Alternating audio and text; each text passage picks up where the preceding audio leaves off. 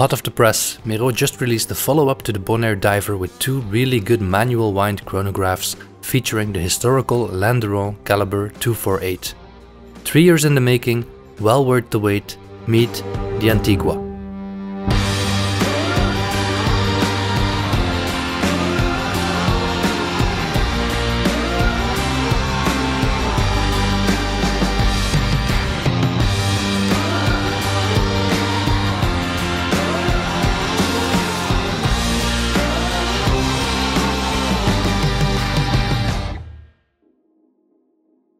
Hi, my name is Tom. Some of you might know me as Bowl of Salmon on Instagram.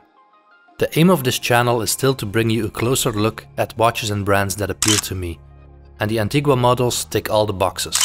Now, a full disclosure, I met with Stan, the owner of the brand, last year, and for this release I've helped to work on the press images and video for the new release. Now, this video stands separate from any invoiced work I did, and I'm just happy to call this one a bit of a scoop.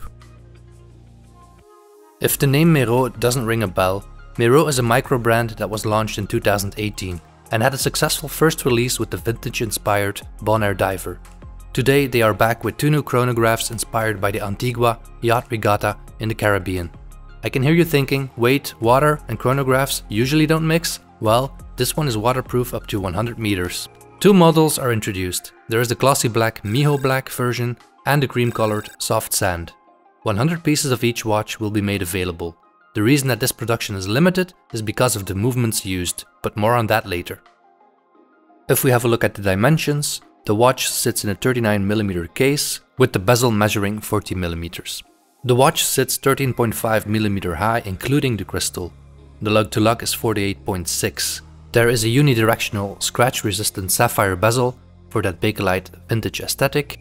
A crystal sapphire with anti-reflective coating can be found on the front and the back of the watch.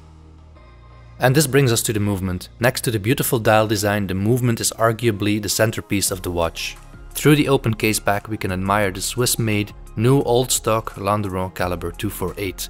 No longer in production, Stan was able to source 200 of these now discontinued movements.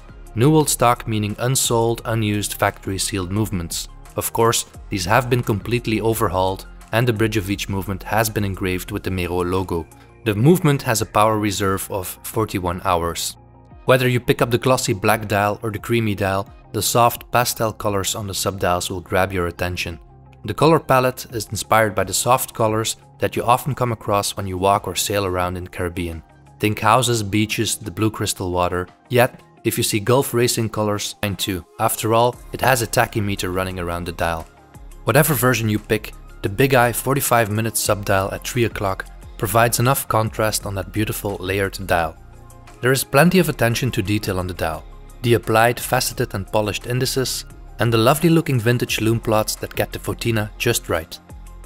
For the hands we find a Dauphine-shaped hour and minute hand and an orange lollipop seconds hand.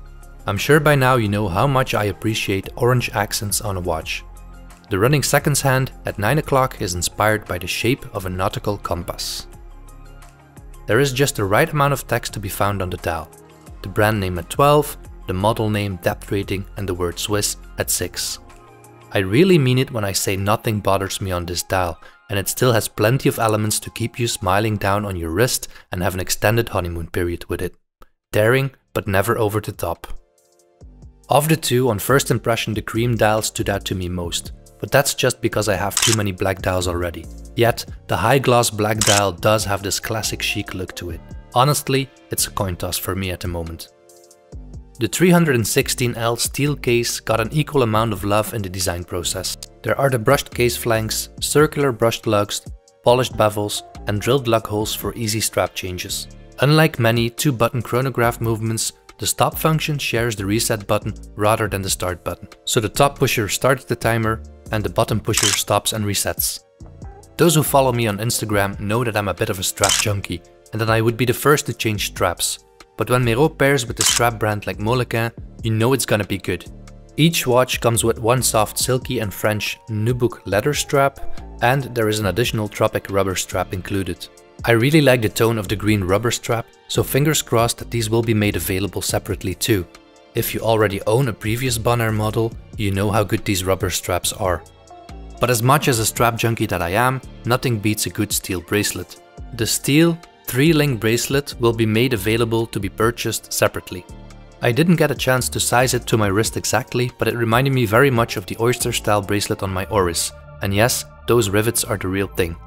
The bracelet has a nice taper and the whole watch has a pretty substantial feel on the wrist. The wearing experience felt pleasant, and I would compare this watch to how my Speedmaster feels on the wrist.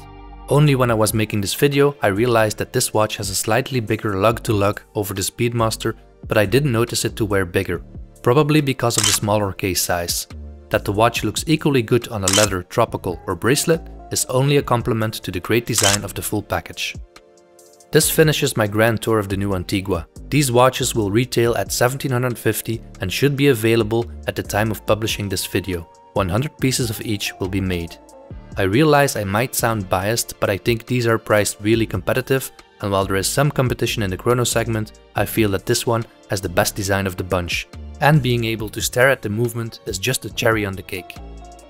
It was a privilege to get some front row seats and getting to know not only the brand but also Steen. You can tell from the way he talks about watches that he is really a watch enthusiast first, and that really shows throughout the whole design and execution of the watch. I'm very curious to hear what you think of these, what is your favorite of the two and who is getting one. If you have any questions, drop them in the comments or come find me on Instagram. Don't forget to like and subscribe. Thanks for watching and see you in the next one.